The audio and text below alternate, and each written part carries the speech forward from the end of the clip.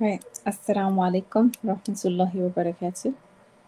Wa alaikum salam wa rahmatullahi wa barakatuh. How are you doing, brother?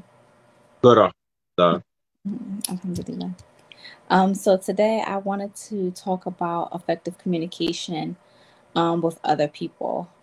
I think that a lot of problems that we have within our community, within the world, within ourselves can be resolved by communicating effectively with each other. And I think that a lot of times people really do not know how communication works. We don't People don't realize or understand that when you're communicating with someone, you have your own thoughts, ideas, and beliefs that you're bringing to the conversation. So, what that means is that our past always influence how we're thinking about the present and how we're thinking about our future, right? So, let's just say that I'm talking to you and you're saying, like, hey, I'm gonna just say something that's like the general statement that I hear in the community all the time. Why is it that Muslim men all they want to marry is kuffars? Something like that. And then a man would get defensive, like, no, it's because y'all women, y'all don't know how to respect a woman, so we like to go outside or whatever. And to respect. just yeah, they don't respect y'all, don't black women or Muslim women, whatever the case may be. It'd be some weird, strange conversations that people have. And it's because what they're doing is they're not really communicating what they feel. You're not saying, I feel like I'm unwanted because you don't pick people that look like me. That's not what they want to say. What they're going to just do is accuse you of doing something. And then the other person gets defensive and they're like, well, it's because you don't. Instead of saying, well, I don't feel like I'm valued in relationships in my community.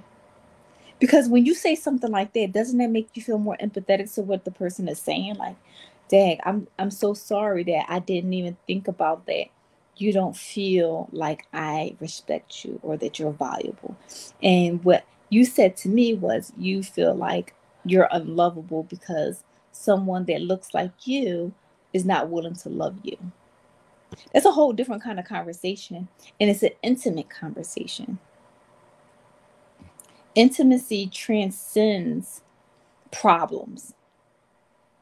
So when you take like people, they don't like being vulnerable because they feel like people will take advantage of them and that it makes them look weak. But really, that's strength. Do you know how hard it is to put your emotional feelings on a line and say, I feel like this when this is happening? That's a source of strength. And if someone takes advantage of that, it doesn't have anything to do with you being weak. It has everything to do with them being a predator. And So sometimes, how? and So sometimes, how? What? I'm sorry. so sometimes we personalize other people's behavior, and we allow other people to change who we are, which is then we don't wind up having intimacy, which would then we don't have fulfilling relationships with other people. So what's the main factor that's preventing people from having good conversation or communication skills with each other? What are the blocks of it is blocking or preventing us?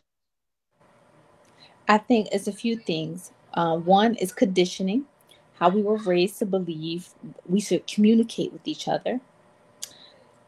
But I think the biggest thing is fear. And I would say fear is false evidence appearing real. So we fear that if we are vulnerable, that means someone is going to take advantage of us. And then that means that we are weak. When really it's, I was vulnerable to have a good and intimate relationship. Someone took advantage of that and they are a predator. Does it happen more with women or with men or equally both? Equally both. I think women happen to be more expressive, but it's still not intimate. They may be like, they may say that hurt my feelings or something like that, but it's still not an intimate conversation because they still always try to blame the other person for the way they feel. And I, I hear people and I see people all the time when they'll say, um, you, people talk about, they say, people talk about how I reacted to a situation, but they never talk about what you did to me to make me react that way. And I tell people, you reacted that way because that's who you are. It had nothing to do with the other person. And I don't know if you remember this, but I always use the analogy of me slapping four people. I could slap four different people and they all respond differently. It's because of how they respond is who they are.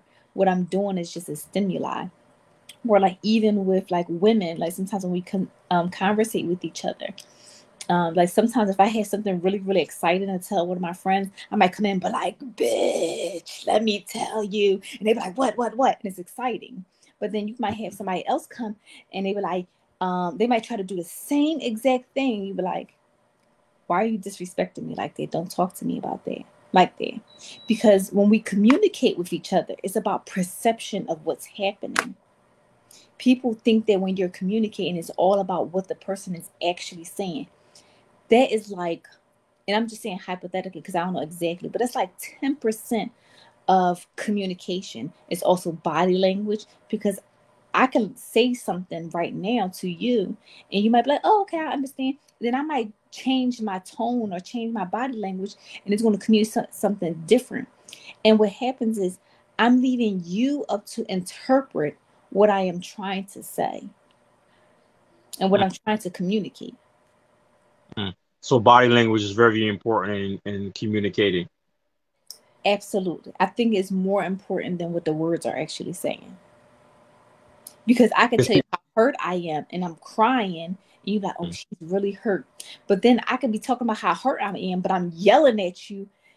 It's just going to make you defensive, like, oh, she disrespected me, blah, blah, blah, blah. But I'm still hurt. I'm still communicating the same words, but the way I'm behaving is making you interpret it differently. And does culture bear any factors in this? Because I lived overseas, right? And like I lived in the Middle East, so some Arabs, not all, like I lived in Egypt. Some of them they like to scream and shout, and it's normal. You Mm-hmm. and a person from not the culture, from not within that culture, see it, they think they're fighting, but in reality, they're not fighting. This is a normal Yes. conversation. Yes. It's normal. Culture has a lot to do with a lot of things, because even if you think about I don't remember exactly who the story was about in regards to the Prophet Sallallahu Alaihi Wasallam time, but I remember it was a guy who wanted to complain about his wife. So he was going to one of the companions to complain about his wife, you know, yelling and stuff at him. When he got there, the companion was getting cussed out basically by his wife. And he was like, I heard. And then when the companion asked him, like, I heard that you was by my house. He was like, well, I was going to complain about my wife, but you were too. He said, but that woman buried my children. It was Umar radiallahu anhu, yeah, Yeah. the Hadith of It's a Umar. yeah. And people like, this is the Caliph of Islam, and how his wife is yelling at him. And he said, this is my wife, or something like, well, the children of my mother, or something like Mhm. this, Yeah. right? And he was going to him for advice about his wife screaming and yelling and stuff. Yes. Yeah. And it's in that, and even in that, sometimes people think that because culture always mean the dominant culture. You and your family of origin can have your own culture, so and that the way he grew up or however the case may have been, that may have been okay in his family, and it was like, we respect our women, they have this, blah blah blah blah. And again, like, it's always about how we interpret information, because in that, that family of origin, there may not have been considered disrespect. They could, like, just being, she is emotional, she is expressing her feelings, and this is not disrespect. In someone else's family, it may be considered disrespect. But however, we got to also know that we have to start learning when something is disrespect versus someone that's my preference. I got you. So this is a big question right here. So how about partners? How partners should communicate with each other, how to actively listen to others, and why it's important. Yes. So within partnerships, right? Mm, One, I think that especially in today's time, everybody should get premarital counseling, because then it goes through communication and how people communicate with each other. Like, so me, the way the way that I communicate is that if I have a problem about something, I try to figure out what was your thought process behind something that you've done, right? So like for me, I might like say if you didn't wash your dishes, I'm upset that you didn't wash the dishes. I saw you walk past the dishes 3, 4, 5 times and you didn't touch them. I might be like, "Hey, are you okay? What's going on with you?" Mm. And then you might say, "I got a lot on my mind. I was stressed about work. I was stressed about this, blah blah blah blah." And then guess what I'm going to do? I'm going to forget about the dishes. Who cares? That's unimportant, you know. But sometimes I think people skip over to straight accusations. You just walked past the dishes 3 times, blah blah blah, and you didn't yada yada yada. But let's just say, especially like say if you're in polygyny, right? And you don't know at the other house the wife is sick or whatever the case may be. So he's worried about that, but he here with you because that's his obligation, and you didn't take in consideration that things may be going on with him too, and vice versa. Hey, I noticed that the house been untidy, blah blah blah. Instead of saying that, like, hey, especially if you know somebody's like a clean person. Hey, I noticed that you haven't been cleaning. Are you okay? Is something going on? And I might be like, my friend, oh, whatever the case may be. But first inquire about what's going on with people before you just quick to tear people a new one. I think that people, they become narcissistic in that way, and that's one of the things that I hate when people they start throwing around that term narcissism, and oh, he was narcissistic and so were you too. Both of them being toxic, basically. No, not being toxic. We all have some narcissistic tendencies. It's Mm. just it's just it's just life. You know, even down to like if you take like the like narcissistic personality disorder out of, let's just say narcissism, just in it of itself. It just means someone who is something that is you become self-centered about, right? But that's the extreme version. But in general, don't you eat food? Don't when your stomach starts to growl, you eat, right?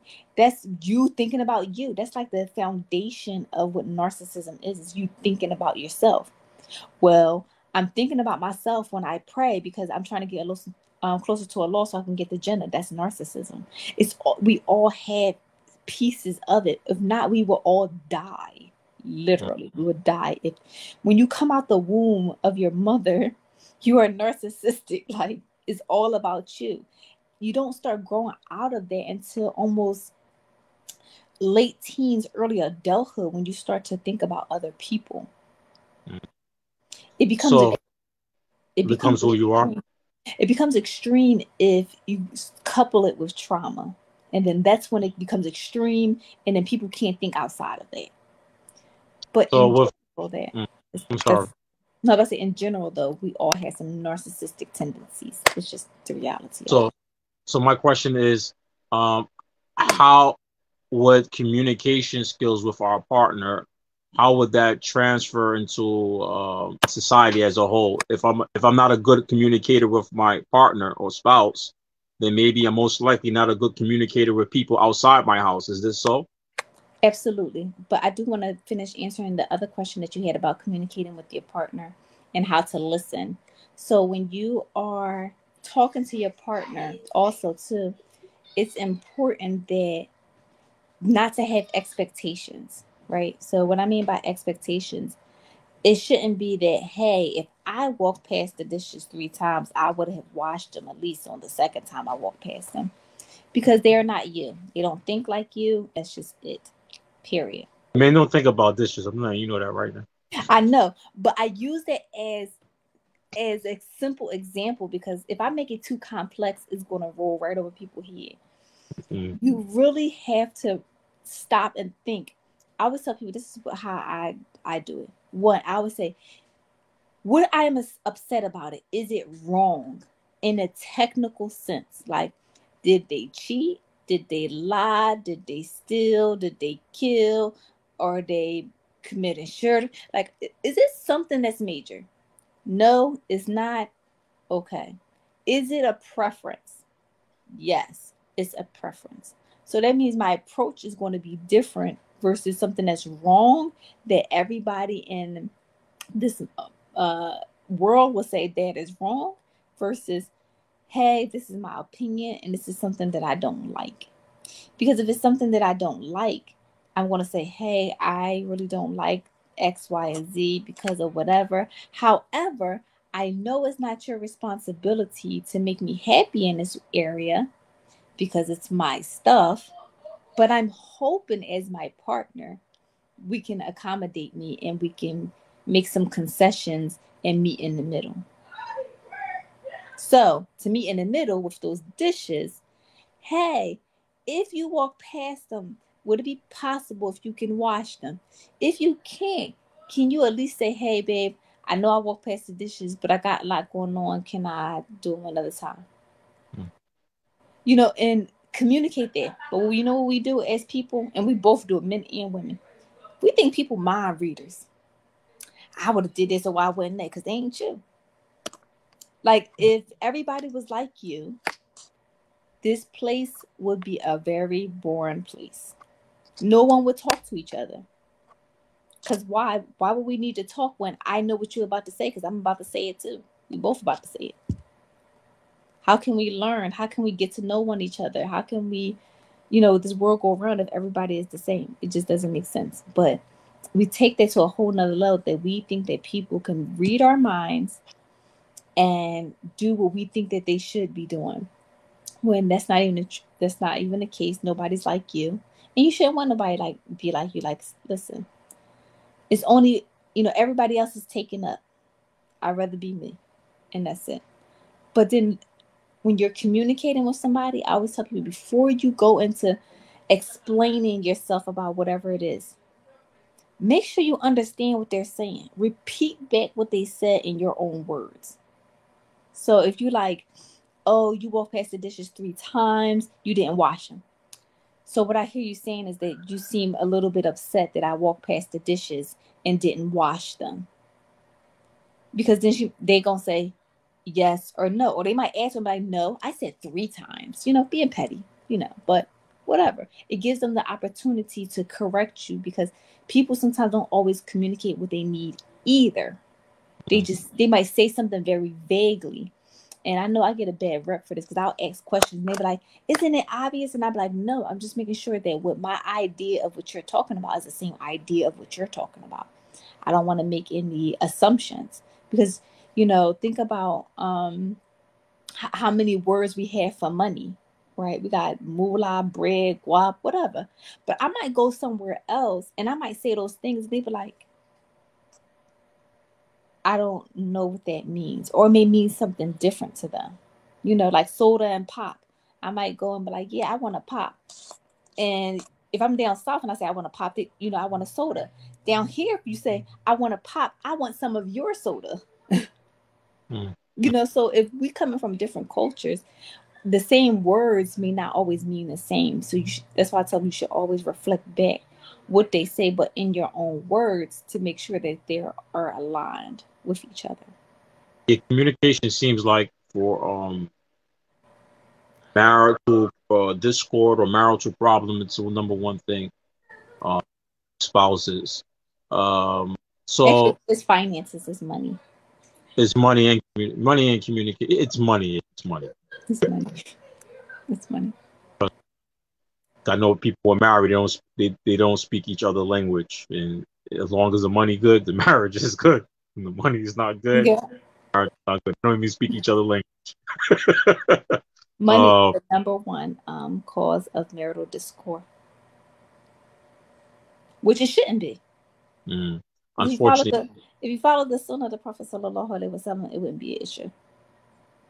Yeah, to modern women, I think it's I know. I think because of lifestyle, not just being a modern woman, but modern society, it's very much of so if you're poor, what type of burden you're gonna go through due to it. So I can see why people fight over it, right? So related to being an active listener, Mhm. uh, how does communication skills between one spouse, how does that transfer with now communicating with people outside? So the sad part about it is when people communicate with people outside, guess what they do? This is when they follow the Prophet sallallahu alaihi wasallam. They gave people 70 concessions for other people outside the home. When the people that's inside your home, they gotta deal with your bull crap. Hmm. You got no patience with them.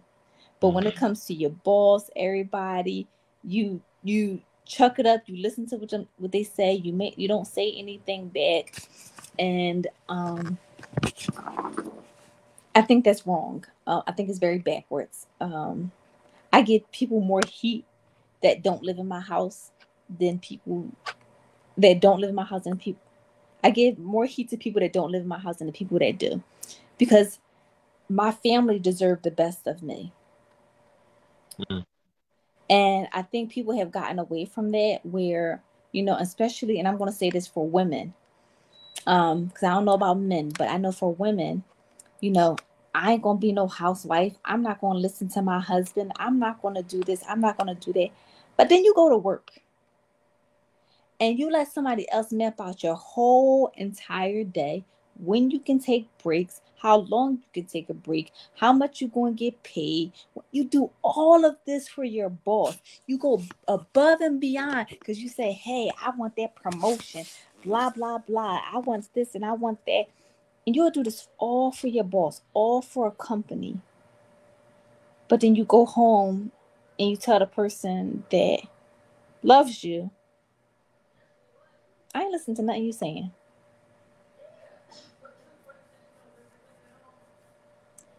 That is so strange to me. That is the Sure. most strangest thing to me in the world.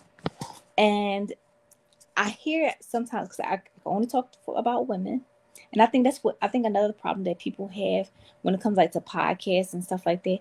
People always want to talk about what the opposite sex is not doing, when you don't know the struggles of the opposite sex and why they're behaving that way. You just see the behaviors.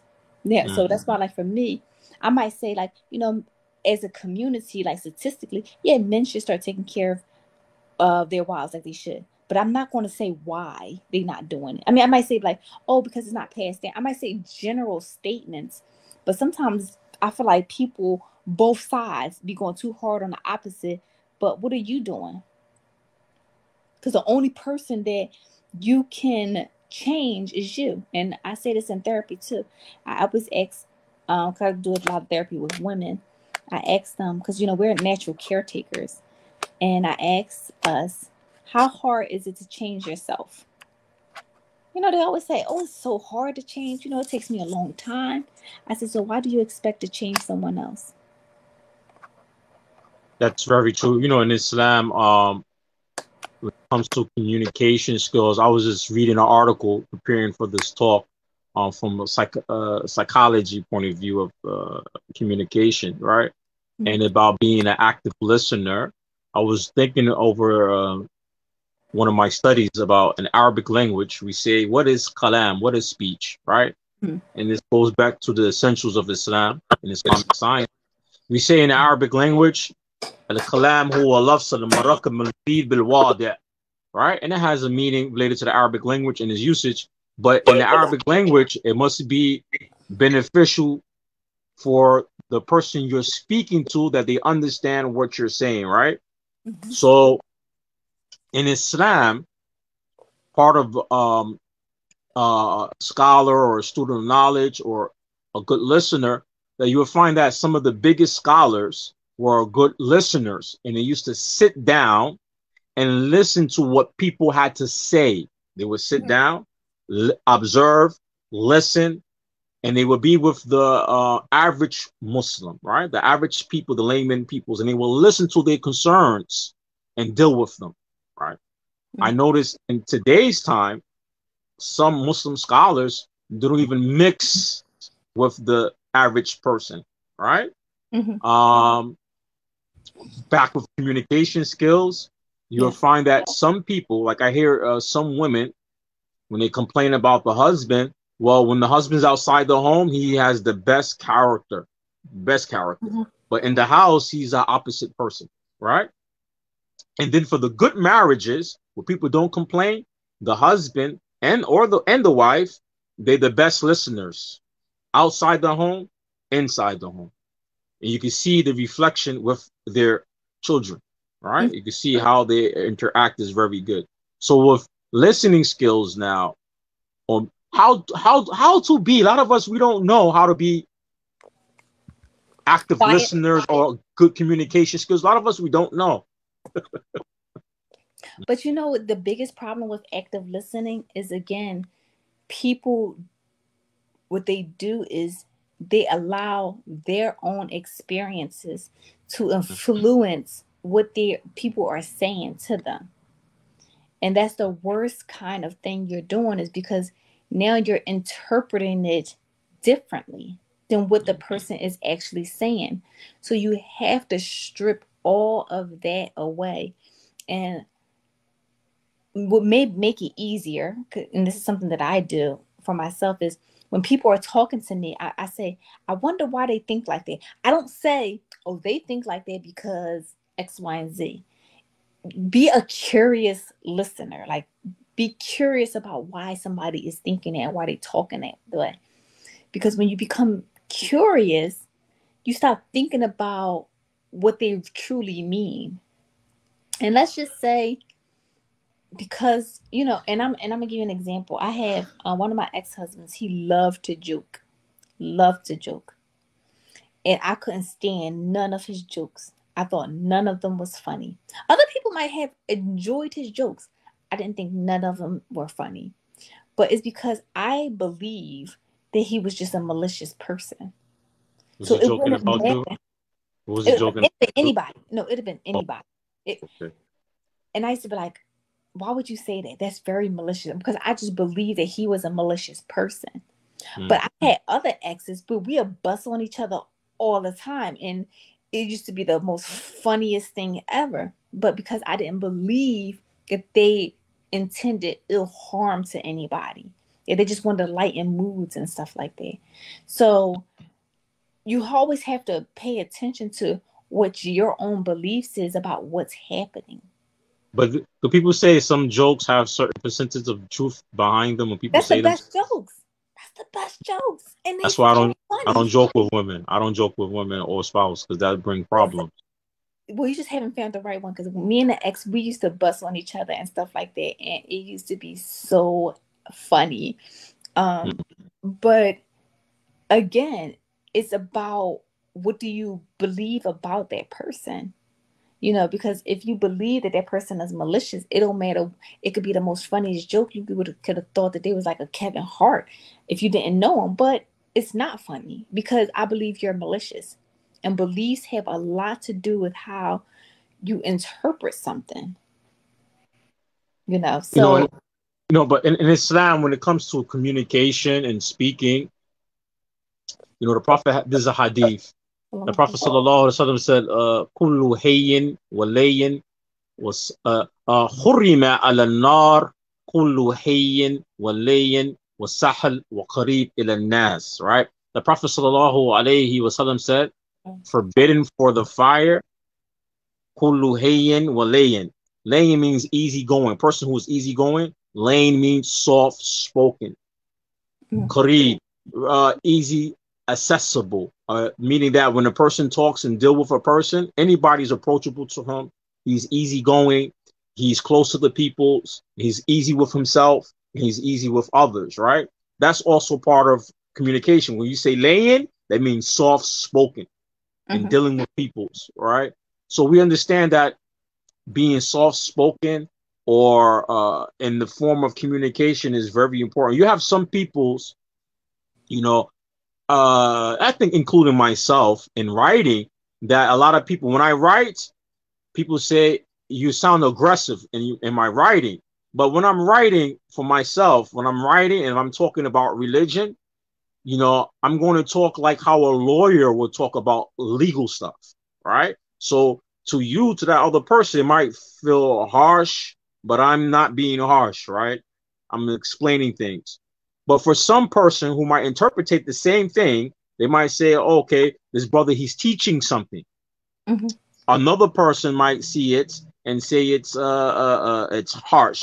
So are we lost a little bit? Communication is misunderstood when we're like on social media, talking, texting to people, emails. Is there's a little bit of loss of communication? People could get things misunderstood.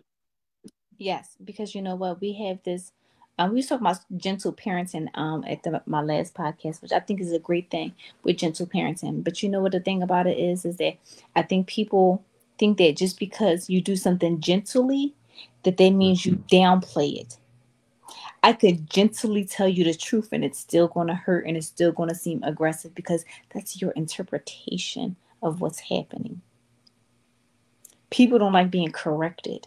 So they say that it's aggressive, but no, it's straightforward. It's assertive. I did say it gently because not being gentle could have been like, are you, or like, so let's just say it's about something you talk about religion. And I'm like, are you effing stupid? The Prophet Sallallahu Alaihi Wasallam said, blah, blah. No, that's aggressive. That's mean. But if I say, hey, you know, the Prophet Sallallahu Alaihi Wasallam said, don't fornicate. Stop doing it. It's not aggressive. It's straightforward. It's assertive. I'm just telling you what it is. It's no way around it. But see, what people want you to do is like, oh, well, is it something else you can do instead of having sex outside of marriage? Like, what do you think? No, it's no other way to say it. Because if I say it other ways, then guess what? It leaves room for interpretation. That's inaccurate. Because what we're going to do is the heart is, you know, is wicked. Okay.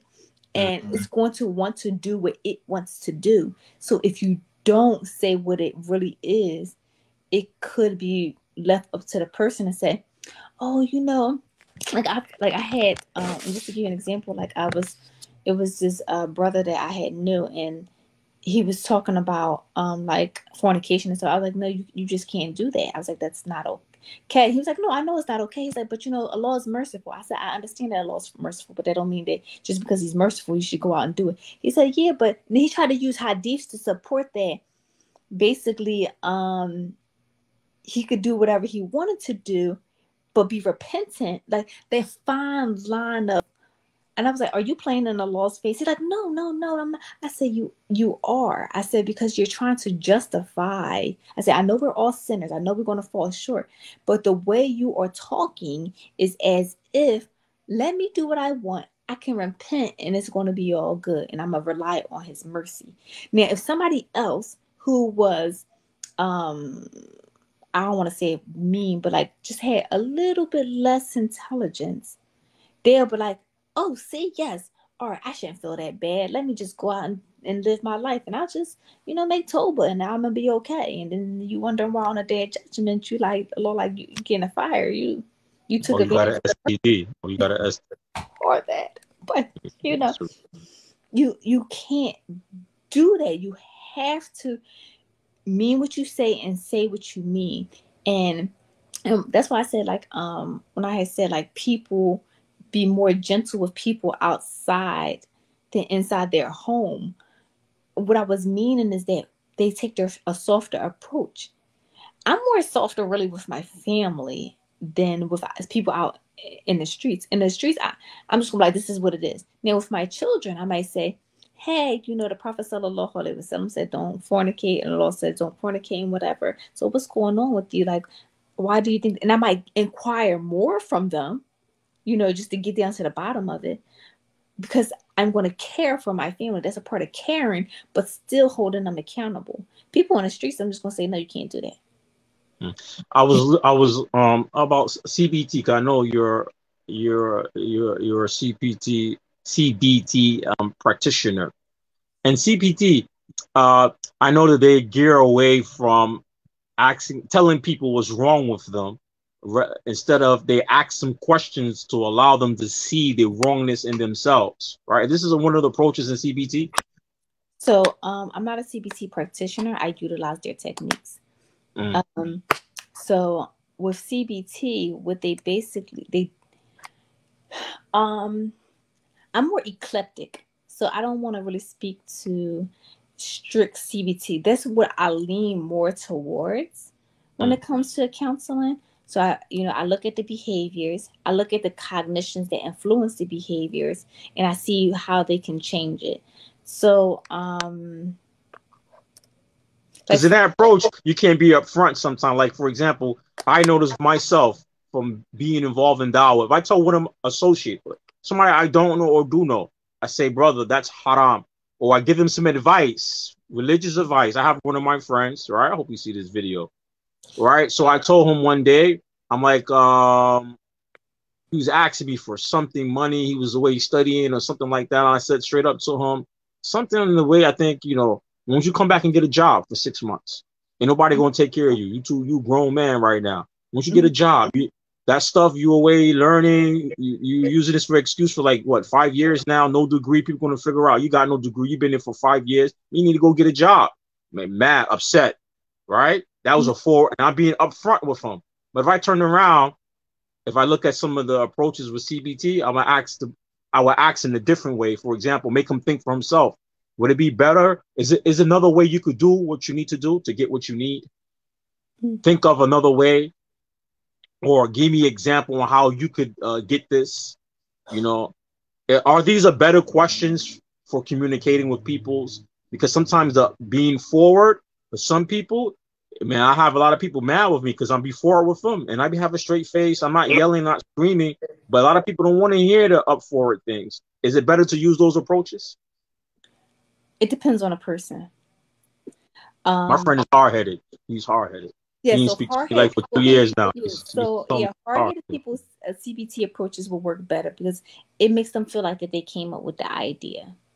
Somebody like me using CBT approaches don't work. You And the need reason, DBT. You huh, need DBT, right? no, I don't need DBT. Just say what you gotta say, because So yeah, just say it, like just say it. Because when people have an ulterior motives and are trying to get me to think of something on my own, again, I told you, I think because I've been a therapist for way too long, I don't come with assumptions about what you're trying to tell me. So when you're asking me a question where you're trying to get me to somewhere that you want me to go, I'm going to be like, I have no idea where you're trying to go. Like, just say it. And then if you say it and I agree with you, then I'm like, oh, I agree. And if I agree with part of it, I might say, I agree with this part, but I don't agree with this part because this is for me. And then it's other, like, because I'm in therapy now and I'm about to change my therapist because she keep trying to do motivational interviewing on me, and I'm just like, stop. Can you stop doing it? What are you trying to tell me? Just say what you're trying to tell me.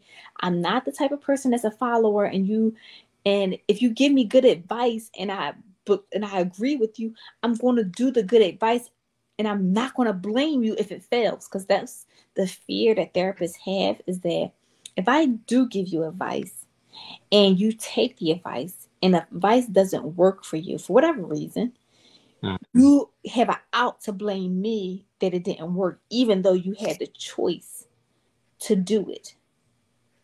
I'm mm, not like that. Just say what you gotta say.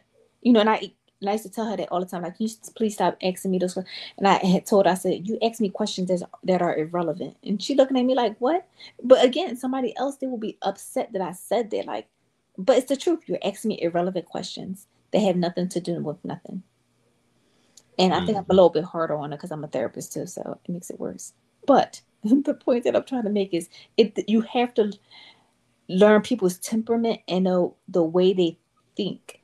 And the only way to do that is you got to test the waters and see how they respond to stuff when you ask them questions. And that also goes into really listening to what a person say, because as a therapist, I listen to what people say and what they don't say.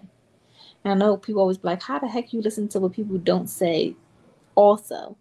Because if I have a person who, we're talking about family of origin and them growing up, I've had people, they'll talk about their whole family. Mm. By the end of it, they never said one thing about their father or one thing about their mother or their sibling Got or whatever. That's interesting, because I don't care about what you said. Now I'm more interested about, why did you leave that out? it. Mm. because it's something there that you may not even realize that you avoided, or you may be intentional. I don't know. But guess what? Now I'm curious. Hey, I Mm. noticed that you talked about all this, but you never said nothing about your dad. Or remember when you told me that your mom, like I had one client where she was like, she in drug and alcohol treatment and said, I had a great mother. She gave me everything that I've always wanted. I was like, she was just an amazing mom. You know, she just drank alcohol. Mm. Now, the part that you know, so everybody heard that. But what people don't hear is if she was drinking alcohol, how was she really a good parent? Because now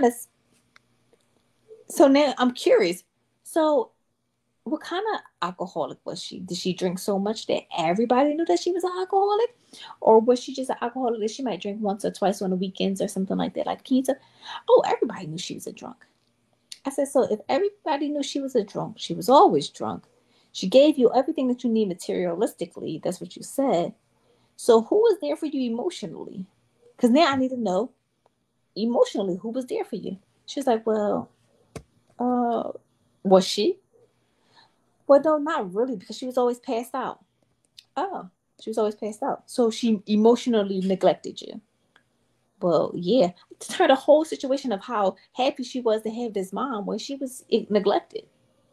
Mm. But So that's basically, I was going to say basically dysfunctions prevent people having good relationships and communication skills. absolutely, absolutely. You have to talk to, it starts with kids. You have to talk to your kids. And even if you're punishing them, I know people will say that's the weirdest thing ever, but I always used to ask my kids, like, why are you in trouble? What did you do that made you in trouble? Why do you think that I'm upset about what you did?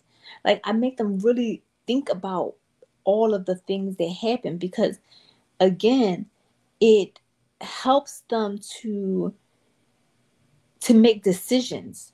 You know what I'm saying? So it's like I question them about everything, and then I enforce the punishment, whatever the punishment is. Or if it's a natural consequence, I'll be like, so why do you think that that happened after you did X, Y, and Z? You didn't do your homework and you got an F. Why do you think that happens? Well, because I didn't put forth the effort to do. I make them talk it out. And even as they're talking about friends or something like that, like I had my oldest son one time came home and was like, oh my God, mom, this girl in my class, she gets on my nerves. She's so annoying. She keep making this noise. I said, she's annoying. Why is she annoying you? Oh, because like the noise is just, it just annoys me. Like I said, so she's not, so you not accepting her for who she is because no, it was like that's how she laughed. And I said, so you're not accepting her for the way her voice sounds? I was like, could she really help that her laugh is like that? And he like, well, no, not really. Like that's just the way her voice sounds. And I'm like, so you're judging her based off of something that's out of her control? Is that fair to her? Because when you do stuff like that, it makes people really think that you should be more accepting of people's differences. Mm. But then also too, like, hey, well, I don't like being touched like that. My friends know that. And I have friends that's touchy feely. But because we know each other, sometimes she'll be like, and she'll be like, I'm sorry, I'm not gonna touch you. I'm like, thank you. But if she do, cause she forget, I don't say anything either. Mm. Because Mm. it's like So, making concessions. so I have another question with you bringing that up with communication. If a person has a BPD, right, or some type of dysfunction, personality dysfunction, for those who don't understand these terms, um, would that affect their communication skills, make them not effective? Or I give you one example. One day I was giving a lecture, and there's a sister in the community at the time. She's schizophrenia, right? She has schizophrenia. She's bipolar. She's been diagnosed with bipolar and schizophrenia, right? So she's mad with me to this day, man. So one day she has mentioned, she came, I was giving a lecture to a group of peoples, and they were laughing. I gave a small little joke and they was laughing. So she interrupted the lecture by asking for some donations at the time, right? She's sending one of her children in. So the people was laughing from a joke I said previous before the child asked. And I told the child, I wrote a letter telling the mother, I'm in the middle of giving a lecture. You don't notice I'm lecturing peoples. This is not the time to ask for that. I wrote that as a response. I didn't say it on a microphone. I didn't say no one could hear me. I wrote it down on a piece of paper. Told the mother, I'm lecturing. I can't do this right now while I'm lecturing. She knows better, right? So the mother interpreted that. The Wait, laughing. wait, stop. Yeah. Did you hear what you just said about what you perceive? You said she knows better. You made the assumption. Yeah, I know her. I know her. There's somebody I know. She knows better. Trust me, she knows better. So, but she interpreted it. The people's laughing at the joke, that they were laughing at her. That everybody was laughing at her. And she wrote it out on a piece of paper. Mm-hmm. I wrote the answer. And I think I told the son, not right now, right? I wrote it out, the answer, and I told him. She said the people were laughing at her. Mm-hmm. You got me? And I said to her, how you feel? How? And she asked one of her grown sons to call me. And I didn't know she had a BPD. I didn't know that she had been diagnosed with this. So her grown son called me and he was like, yeah, man, why are you making fun of my mother? I was like, making fun of your mother? I was like, what happened? He's like, yeah, my mother came, asked for something and said that people was laughing at her in the mass shit. I said, do your mother got a mental health issue? He's like, yeah. I said, oh, what's her mental health issue? He told me what it was. I said, no one's laughing at your mother. I was in the middle of a lecture and she asked. And he's like, yeah, my mother got, this problem, right? And so does these type of mental health issues affect a person's communication skills? Okay, so I want to go back to the beginning, your interpretation. You're like, I know her and I know she knows better, right? That doesn't mean she know better. Because I'm going to tell you why. You're making the assumption. When people have certain disorders, especially if they unmedicated, it actually breaks down and deteriorates. She medicated. She was medicated. Trust me. She was medicated. She was taking her meds. Listen to what I'm saying to you, because you're making assumptions. This is how communication breaks down. I'm telling you, like right now, my mother is medicated. She takes her medication for bipolar disorder, blah, blah, blah, blah. But it's just certain things my mother just does not understand.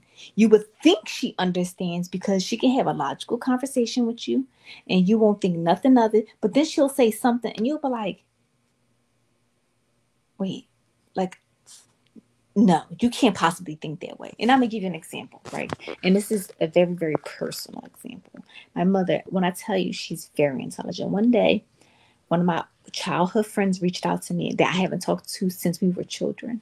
And I was so excited. So I was like, Mom, oh my God, look, one of my girlfriends just reached out to me that I haven't talked to since we were kids. And I read her the message and I was like, isn't that great? And she was like, oh my gosh, she sounds like she grown up. I was like, I know, right? I was like she's really an adult now. She said, because she was out there, right? So I'm like, wait, huh? Because it's just like, what do you mean? She was like, yeah, her mom told me that she used to mess with her boyfriends. So I'm like, Mom, you do realize that the last time we saw her, she was 11 years old. So if her mom said that she was messing with her boyfriend, you do realize that that's called rape, right? A child cannot initiate sex. You do realize that.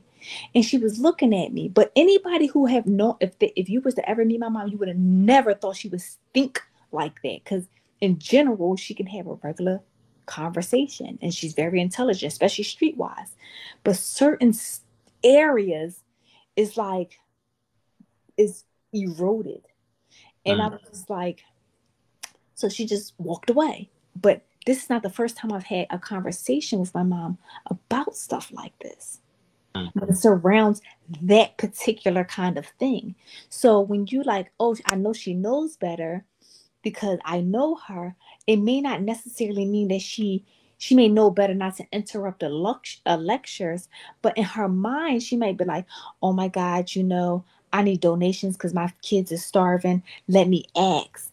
And then so when she asks, because it's like, this is important to her, she's not thinking about that you're doing a lecture. She's thinking about, I need to make sure these basic needs are being met. And then when you said no, even though they were already laughing and stuff like that, let's just say somebody at that moment, because again, it's about perception. Let's just say at that moment when you wrote it back and it got sent back and she read it, somebody started laughing louder, but they may have had a joke over there, and she like, they laughing at me, even though that's not what's happening. But again, when people have mental health disorders, especially if they went years or some time without being medicated, their brain deteriorates over time. And even if they are medicated, depending on what kind of mental health disorder, how bad it is, medications don't work. It may appear to work because they may stop having delusions, but other things are still being impacted, because especially with schizophrenia, you have positive symptoms and you have negative symptoms. And basically, like, positive symptoms are having the delusions and all that kind of stuff. That's, stuff that's being added. Hallucinating stuff. Trust me. Yeah, those are positive symptoms. Those are the best symptoms to have, because when you get medication, it works. But when you have negative symptoms, which is things that are taken away, sometimes people, they might, people who have schizophrenia, they might have flat affects, and they, they seem like they always, so like, it may seem like empathy was taken away, like stuff that makes people quote normal or taken away. Some of those things that are taken away, you can't put them back, even though they have medications. And that's why I say you may assume that she may know, because you're like, oh, I know them. They would have never done this in this instance. But again, it's about perception. So in this particular perception, it may not always be the case. So again, sometimes even if, and what's even more strange, and what you should really realize that the person really don't know, is because if you know your mother have a mental health disorder, because trust me, I'm quite sure this is not the first time she's done something like this.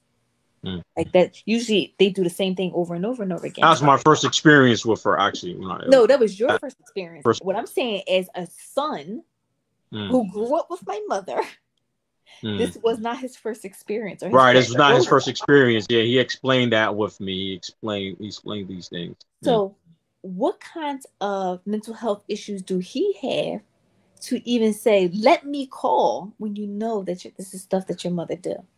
And he does have mental health issues too. I know, because it would just make logical sense. Yeah, he does. So that's why I said. And he's not getting medicated, and he, to my knowledge. But that's my point. Sometimes you gotta listen to what people say, because I heard what you said, and even as you explained the story, I said, "Oh, her son got mental health issues." I already knew, even though you didn't say it, because you have to, if you know that your mother is like this, and you call and question about people laughing at her, knowing that her behavior, people probably wasn't laughing, they was laughing at something else, and you know that this is how she is. And even as I say, you're like, yeah, that's how she is, but then why did you call? Because in my mind now, because I was working as the imam that time, this is my first experience dealing with people like this, right? And I started noticing there's a lot of people like this in the community, especially in the black community. People that have mental health issues. They stay come to the mass. You said people like this. Like her, I mean, her case, I don't want to mention, because she be cursing me out. She be inboxing me sometimes. But she be cursing me out. But I had met other people's in her same scenario, same situation. But at the time working as the imam, think about it, the average Muslim imam, he doesn't know about Islamic rulings, all right? So I, at the time, understood about Islamic rulings. Somebody who's mental health, okay, certain things is not obligatory on them and things like that, right? But now dealing with them in the community, that's a whole different experience. How to pinpoint when somebody has a mental health issue, and then how to deal with that person, because you can't deal with them like a normal Muslim, right? So that start meeting, like, I'm very honest, a lot of people who are mentally ill, they come to me. I go to the masjid, they see me, they know me, they come ask for help. I talk to some of them. And then I start noticing, man, I hope I'm not crazy, because they come. Wherever I go, wherever I'm working at, in the masjid, the Muslim community, the people know me, they come, they ask for help, or I try to help them. Some of them need shelter. Some of them got problems with getting their medication. Some of them have problems with their health care. Some of them, a lot of them have financial problems, even though they get a disability. I don't know. They spend all their money, So I meet a lot of them working in the community, but I notice the general people in the community don't know how to deal with them. They like shun them away, run them out the masjid. They treat them harsh. So I try not to be like this. Because one day I told one of them one day, a sister that because they on drugs and got mental health. So they be doing stealing. So one day I told the sister, yo, you and your husband can't stay in the masjid right now. I ain't got nothing for you. I know the husband, he's on drugs, right? And I know they still. So when she left, I didn't know she was really looking for something. My wife at the time was saying that that lady was crying. When you said that, she was crying. I seen her on the woman's side crying. I said, yeah, our husband, this guy's a thief, and we caught him before. So some people don't know how to deal with them, their situations. Then you have those from them who's on drugs and stuff like that. And then when they come to communicate and people talk with them, people shun them off. You know, this is the big thing in some the inner cities. This is a big issue. Like I know a sister right now. They come to me on Facebook. She is schizophrenia, right? And I tell her that she needs to. She always fall into zina, actually. So I told this sister one of her solutions could be because she's diagnosed with being schizophrenia, and I know people who are bipolar like her. Some of them have over sexualized, the best way to say it, right? So I told her what she could do is go to the masjid, start communicating with the women in the community, and build a relationship with the women. But she's anti-social. So when she goes to the masjid, she says the people don't want to talk to me there. I said, are you sure? Or you don't want to talk to the people there? So, and then she says that no one reaches out to her. Then I said, what's the nationality? No one's black. She said they're mostly Indians, Desi Muslims, and Arabs. I said, okay, it could be true. But no one know how to treat them. And people might see something's wrong with them, but their communication skills and people who are saying don't know how to communicate. So what's some solutions for people like this? Because trust me, I meet a lot of them wherever I go. Well, one, you can stop saying you meet a lot of them. Okay. I meet people with mental health issues, because when you say them, you're ostracizing them already. I meet them. That's like if you go into a community and a white person, if a white person came and be like, yeah, I tried to talk to them. What you gonna assume? Like, what you mean? Gotcha. Yeah. So let's, I talked to some people who had mental health issues. They struggling with mental health concerns because they are not their mental health, just like I am not my skin color.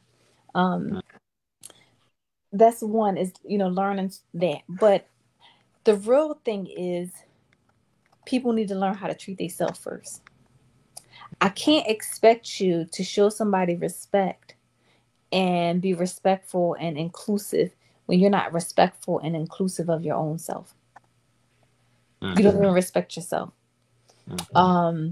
You doing things that put your own self in harm's way. Like I have a neighbor right now who on Mother's Day, she was arguing with this guy. She was like, yeah, my boyfriend and he smoked crack. And I'm like, why you with somebody, you got your own house, you got your own place, you got all this. You messing with somebody who is utilizing substances to cope with his emotions. But then why would I expect you to treat someone else kindly when you don't even know your own worth and being with somebody who would treat you kindly?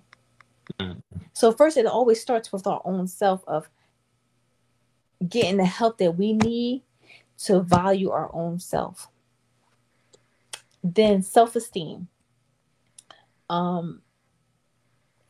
People love that word, like you gotta raise your self-esteem. That's really not how it works. I call self-esteem others' esteem, because how do people learn how to have self-esteem? You know how people learn how to have self-esteem? How is that? We pour in our children what they're good at. That's how it starts. When they're growing up, you're like, oh my God, that's amazing. You're good at math. You're good at writing. You're good at reading. You're good at this. This is amazing. And you basically build up your child.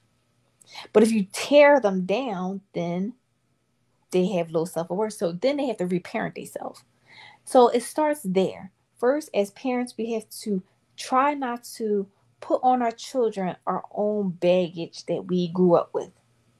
That's one, to build their self-esteem. So when they grow, you ever realize, and I mean this with love, and I'm not saying this is true for everyone. You ever realize that women who are physically pretty to people, I'm going to say people because that's just because, they have lower self-esteem than women who don't. Right, I noticed that. Yes. And I think it's because when women and men have daughters that maybe not as pleasing to the eye, not always, I noticed that they be like, don't let nobody tell you nothing. You're pretty. You're this. You're that. So then they walk around like they hot shot. And I be like, go ahead, girl, do your thing.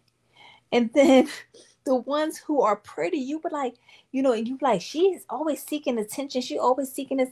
Because then you will notice that when she was growing up, her mom be like, yeah, she thinks she cute, blah, blah, blah. And she need to sit her behind down somewhere. She too hot and she too fresh. And that's what we do. We don't even realize we're tearing them down. So then you have these adults that's like who or keep looking for outside validation, who are quote pleasing to the eye than those who are not, because we understand that that's true, but for some reason we have gotten far away from that. So one, you have to start with how we raising our children, but also two, starting to love ourselves. If we didn't get that, to start reparenting ourselves, to love ourselves, because when we start to love ourselves, we get to love other people. And you cannot say that you love your neighbor who may have a mental health condition. I mean, you can't say that you love Allah subhanahu wa ta'ala and you love his messenger when you can't even love the person that you see that's right next door. Correct. Like, I'm sorry. That just doesn't even make sense to me. And I was saying that also go with the argument. I just want to say for people on Facebook, my associates and friends, people follow. There's some brothers that say, I don't want to marry a sister with kids, right? They are burdened. So, sister with kids, they're worthless. And I was letting some brothers know, well, those Muslim kids, they're your brothers in Islam. They have honor. So when you're saying these things, you're talking about Muslim children also. So that I'm thinking about when you just said it, it's also answers that. Continue, please. I mean to cut you off. No, that's fine. Okay, I think that was very important too to say something like that. And you have to. So it start with you. You have kids, instilling in them there, because when people who love themselves, they're more loving to other people. I can only dish out what's in me. If I'm miserable, mean, and all that, if I'm miserable, how can you expect me to be happy with other people? I can't. That's really difficult. And if I am doing that, because I do know some people who are like miserable on the inside, but when you meet them in public, they seem all happy. However, over time, they get more miserable. And who get impacted are the children and the people that's what's inside the home. The ones that, they so nice in the public and then in the home they abusive. Is those people. So that's number one. You got to do that. But then one of the things that I tell people all the time, because we had this, in America, they always say, treat people how you want to be treated. I don't do that. And I know you might be like, why would you? I treat people how they want to be treated. And that requires that I get to know them. Your likes, your dislikes. Now, initially, I might treat you how I want to be treated, like general respect that everybody have. But even still, general respect may be to me, may not be to you. Because I know in some cultures, I know in a part of Asian culture, I can't remember which one, looking someone in the eye is disrespect. But I won't know that until I get to know them. And then in America, not looking somebody in the eye, you're lying. So it's important to get to know people. And I know it was another culture that if you... It's from the sunnah really not to look people in the eye. Lower your gaze a little bit. Even men with men a little bit in Islam. But, definitely with women, definitely. The men with women, definitely, you don't look them in the eyes and stuff like that. But in America, people take that as disrespect, especially women. Oh, you don't like women because you're not looking me in my face and stuff like that. People, yes, okay. Or I know it's one culture that if you show the bottom of your feet towards them, that's disrespectful. And so it requires that you really get to know people. But you know what? You got to be open to the feedback. Hey, in my culture, that's disrespectful, blah, blah, blah, blah, blah, yada, yada, yada. And be okay with it and be open to those things. And when you are open like that, when people who have mental health issues come and say, hey, I don't like to be treated this way, it gives you some concessions. But also, it doesn't mean, though, that you have to deal with all of their behavior. Because, again, they're not stupid. They just have some mental health issues. And sometimes it might be like, hey, let's have this conversation. You still have to get the appropriate help that you may need, especially people who like have personality disorders. You got to get the help that you need. And if you don't want help, like, I don't mean to cut you off, but I can remember another scenario with a different person. I never knew they had a mental health issue until one day I seen them. It's Salah. It's Salah. We're about to pray Eid. It's a sister, and she walks up in front of me. You know how homeless people are homeless in the streets? mm-hmm. How their clothes are? She looked just like that. And she said her hair was crazy, and she said talking about something crazy. And I was like, it's like, it's a lot? And I was like, and then I seen her normal like a couple of months ago. Then and then I was talking to her. She came back to the masjid, and I was talking with her later on after, and she's like, her husband put sihr on her, and she lost her children. But reality, she has schizophrenia, and she refused to take the medication. Yeah, and because of that, one of her children they found him on a train. He's like 8 years old. And then I was like, and in the community, when these people come to the Muslim community, in this particular community, people don't want to help them. The people board masjids, the boards of masjid. That's why I told myself I really don't never want to work for a masjid. I'd rather start my own thing, because the board, a lot of masjid, if those people can't bring in money through donations, they don't care about them. All right. So how you deal with people like this, and because when you start to talk with them, I'm sorry, how you deal with people who have issues, mental health issues, refusing to take medication. Mm-hmm.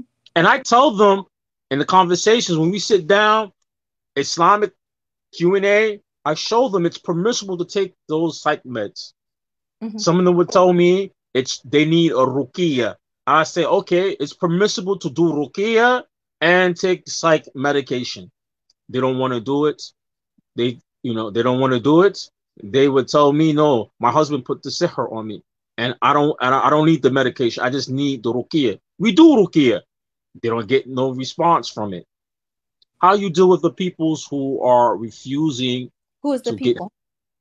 Or the individuals in the community who have mental health who needs help.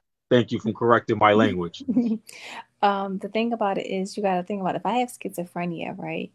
A lot of times I have delusions, so it's not reality. So it's even more that you have to be patient that's not real.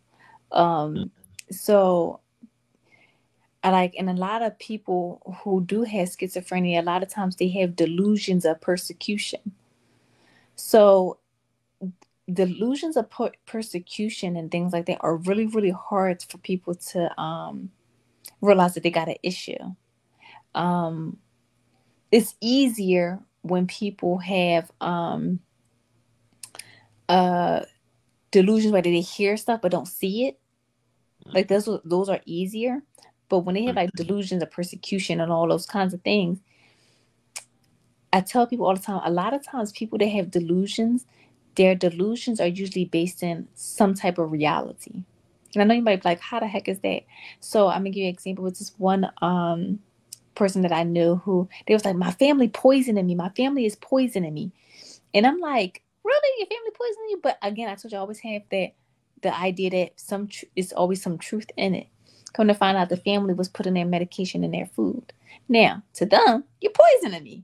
You putting something in my food that I don't know what it is. You're trying to poison me. It was this other guy who he used to come to a group. It was one of my friends. He used to say that people was following him. That was like his delusion. That the army was going to come get him. They was following him and blah, blah, blah, blah. Then one day he got arrested. Yeah, the police was following you. You know, it wasn't the army, it was the I police. got you. I got you. I got you. You know, so it's a lot of times it is based in some type of reality. So again, it's always there, you know, being inquisitive. But what sometimes people don't know too is that a lot of the psych meds, the ones that do realize that they wind up having a problem, they start taking psych medications. The medications be so harsh on their bodies and they get sick, so they don't want to take it.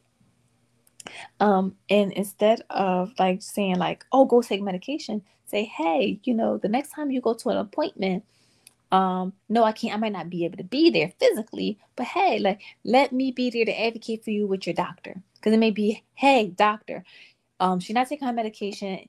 You know, I did talk to her. She said it's making her feel this way. That's why she stopped. Is there another option? Because a lot of times they're not going to say that because they don't think it's another option, because people don't show up to their appointments with them. People don't advocate for them. And one thing about doctors is they're going to push whatever they think that they want to. They're not going to listen to the person when they say, I don't feel well. I don't feel like myself. I feel like a zombie. Because a lot of times they become zombie-like too, where it's just like there's no semblance of what they used to be, and it's a hardship.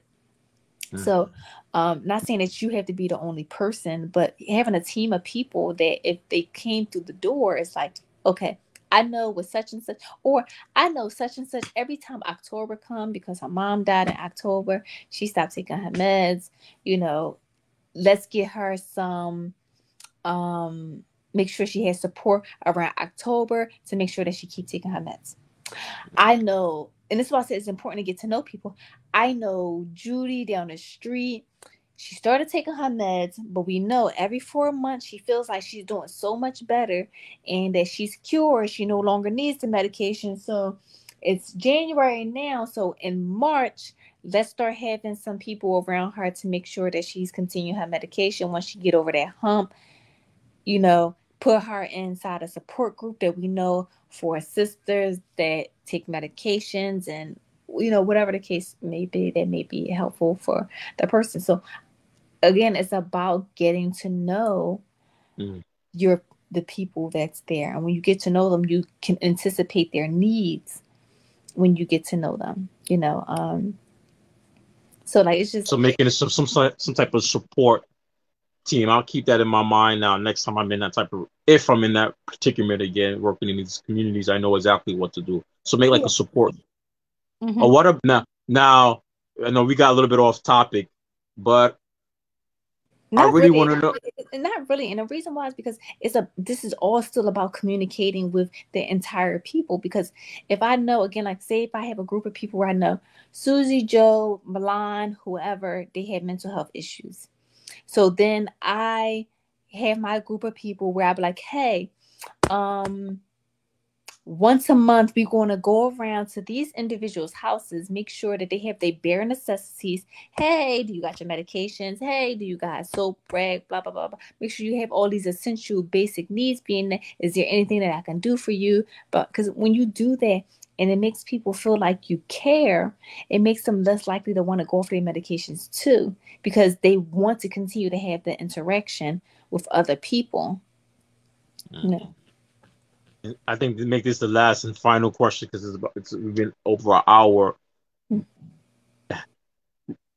Why people who have mental health issues, marriages don't work? Why do people who don't have mental health issues, marriages don't work? Well, I find the ones who have mental health issues, like schizophrenia, bipolar, from the women, I find that they always marry and divorce, like once or twice a year. And I've seen women who don't have mental health issues marry once or twice a year. I told you Philly is special. I keep on telling you that. Oh, okay. So,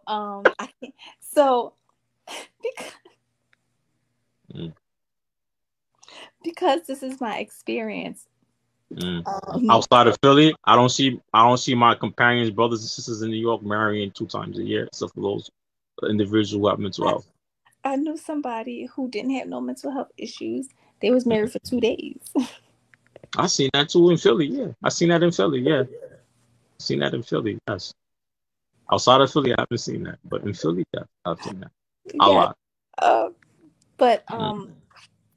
I think too, it's about, I don't think it's about, more than likely, not, I don't know for sure, but it's probably because of the lack of transparency.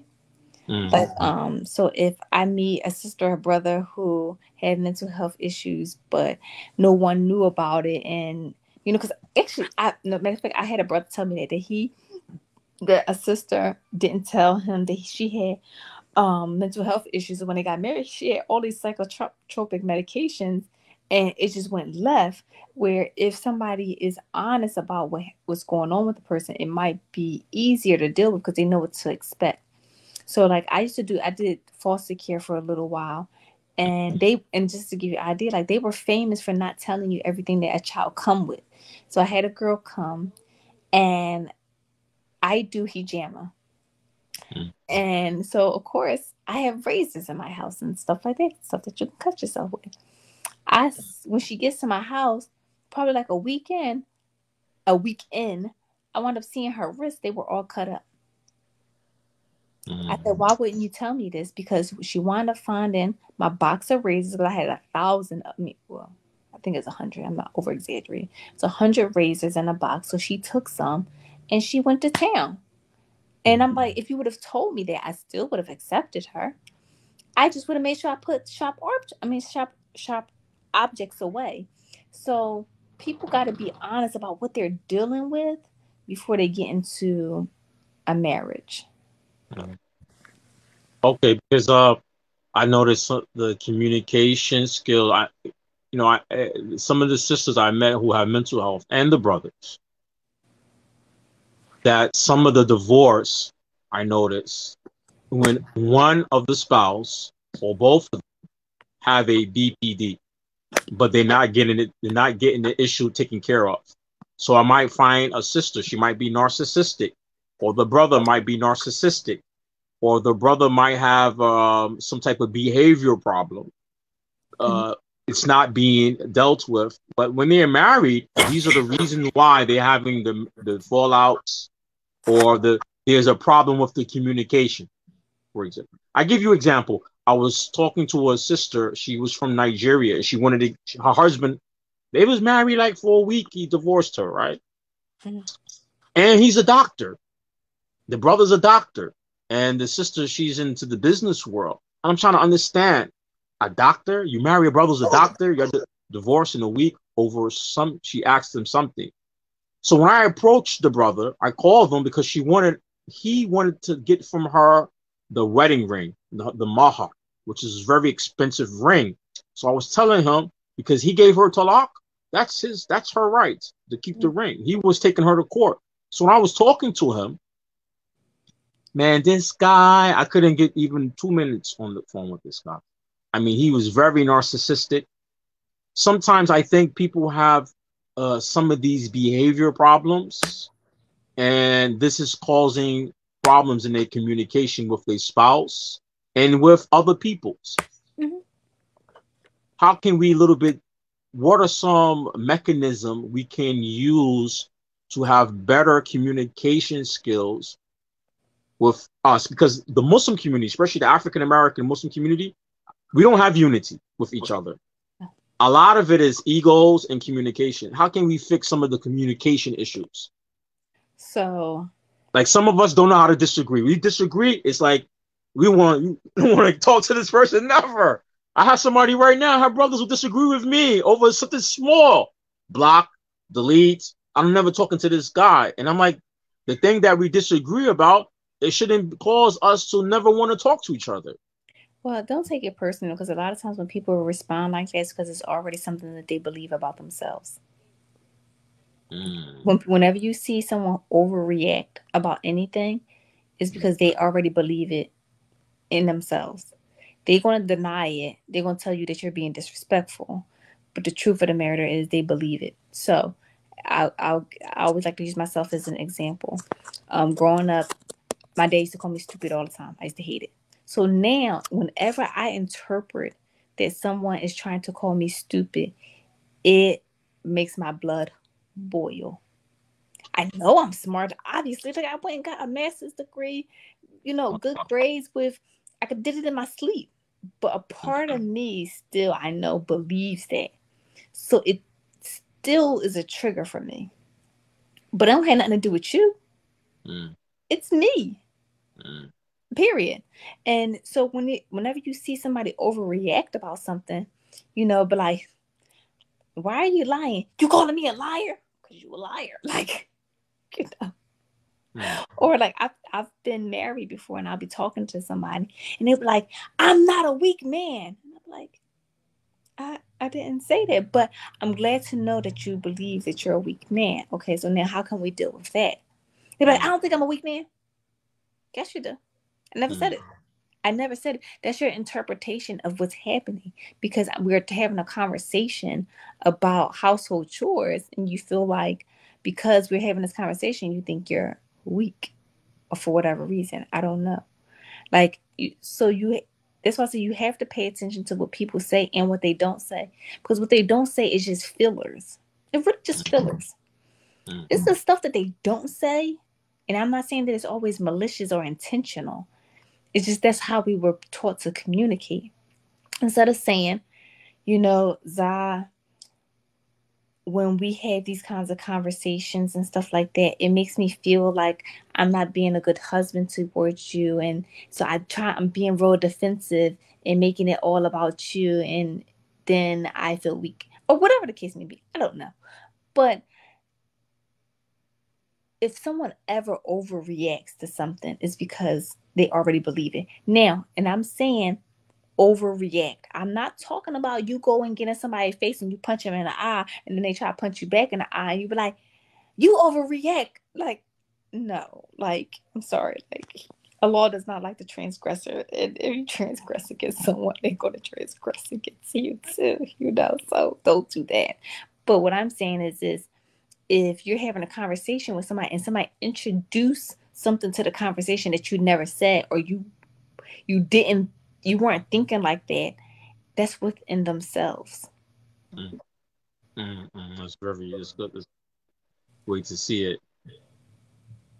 People do that all the time, but but with how can we fix that? Like, for example, we talk about Black people's issues and coming together. How can we fix that? Because I see our peoples, we would disconnect, discommunicate over the smallest little thing.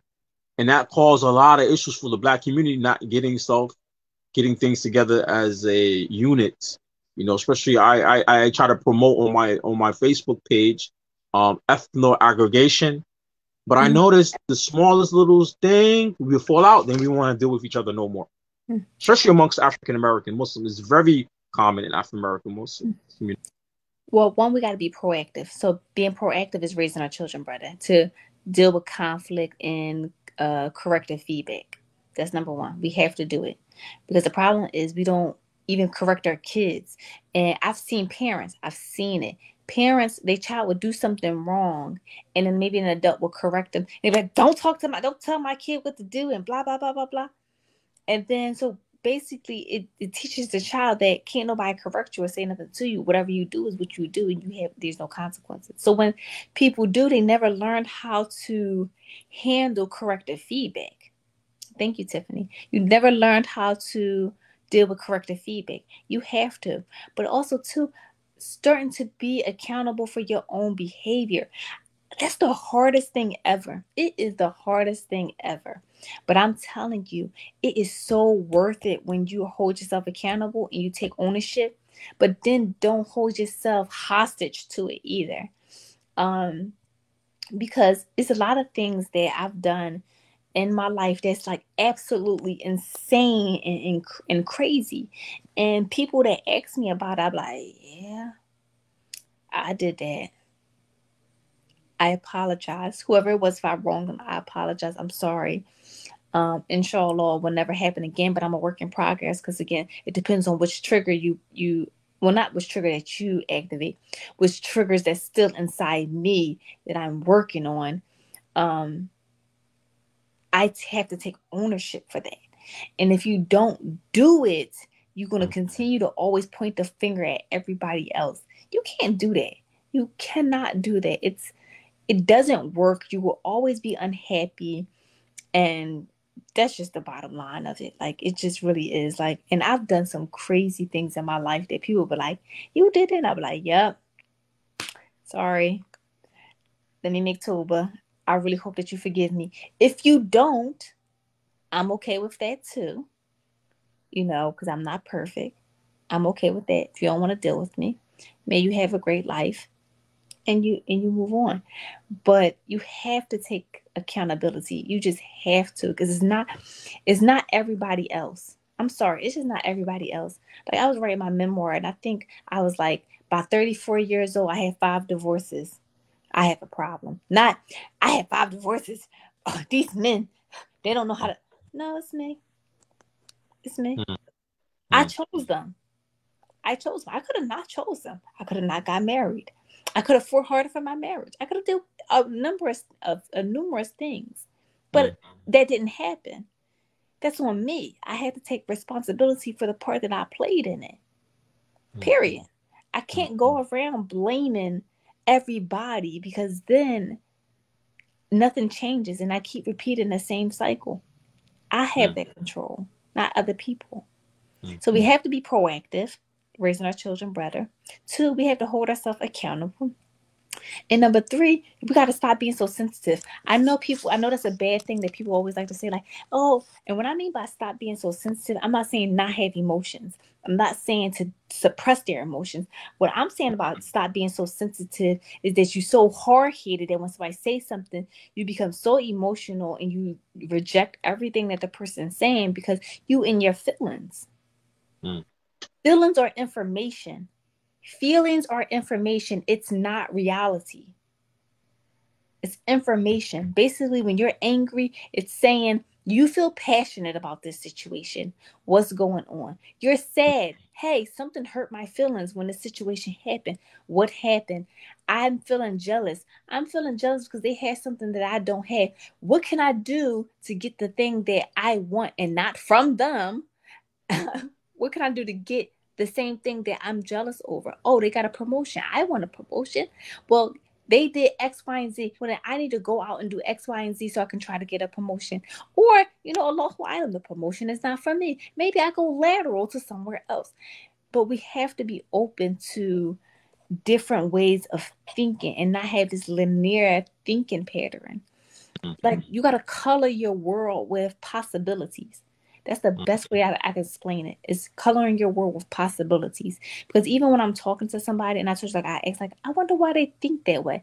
I don't just be like, oh, they think that way because of this. I be like, well, maybe it's this, maybe it's that. I wonder which one. Like, I start like literally playing a narrative until it all starts to make sense about why the person is the way that they are. And we got to do that for everybody, and even within ourselves.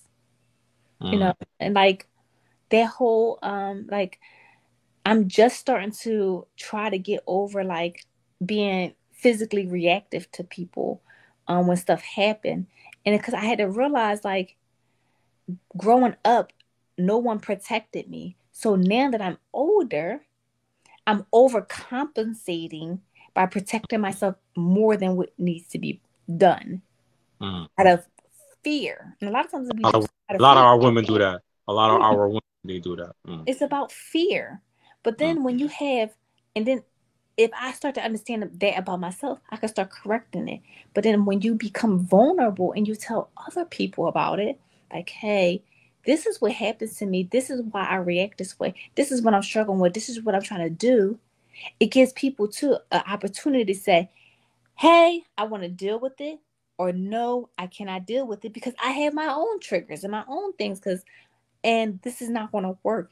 But what people do is they hide it because they don't want to be rejected. It's not about being rejected. It's because what's going to happen is you get into the relationship without being vulnerable, without telling them. And then guess what? Now the real rejection happens because when they're there, they're like, I don't want you. Instead of at the beginning, if you say it, it's like, It's not that I don't want you, it's the behaviors I don't want. Mm, mm, mm, mashallah. Mashallah, it's very informative. Yeah, so Um, it's just thinking about stuff differently. that's very, very informative. Making this special clip just for you saying all of that. Very informative. Um, But it's definitely informative. Inshallah, we get to have some more of these type of conversations and videos like this. I think is very beneficial. Um, Especially to clear up our minds, a lot of misconceptions, how to better way see things and do things will bring about better results in our community with ourselves and our communities. I definitely want to thank you, Barakallahu Feekum, for your time and ask Allah to give you good and that what you have learned will benefit yourself and others with it. So let's conclude and inshallah, man, I'll upload this video. So anybody who's watching, the sister has her own YouTube channel and Facebook page. I will make sure I put it in the description and anything related to her contact information. I have it in the description. Do you want to say anything else before closing? yes, because I think that this is so important. If you reach out to me via Facebook Messenger, please, please, please ask a question with your salams. I don't want to ignore people, but men have a habit, not all men, but some men, they have a habit of, they say salam and then they ask me, am I married? I don't want to marry you. Like, I'm just sorry. I just don't. I'm not interested in doing something like that right now. But that's number one. And don't ask your question just to later follow up with, why are you single? I'm single because that's what Allah subhanahu wa ta'ala want for me right now. Because if he wanted marriage for me, I would be married. I'm not in a rush to do any of those things. So just ask your mental health question. That's it. If not, I will ignore you because, the Prophet sallallahu alaihi wasallam says it's better to be silent. So I'm Mm. being silent for a reason. Okay. So thank you, sister. And like I said to anybody who's following, that you can always follow the description. And also, the sister have her YouTube channel. Please subscribe. I will add that to the description page and her information for a contact. All right. Assalamu alaikum, sister. Wa alaikum salam wa rahmatullahi wa barakatuh.